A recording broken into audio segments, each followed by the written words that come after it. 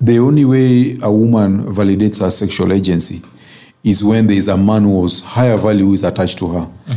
If you are a man who is actually of equal value or less value than her, or even as a case of equal partnership, she feels that she's not getting enough compensation for her sexual agency. It's actually a way of showing her that she has no sexual agency. And that is why you see even the Playboy Mansion, that guy called Hugh Hefner. He was an old man, but he was having a harem of very young girls. He was paying them.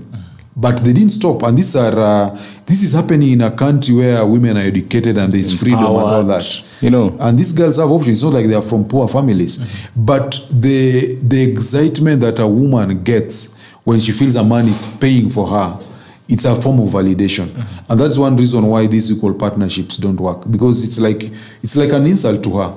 A woman wants to feel that her sexual agency actually is playing a role, a compensating role in her life. And making an equal partner is actually like throwing it back to her face, like you don't value it.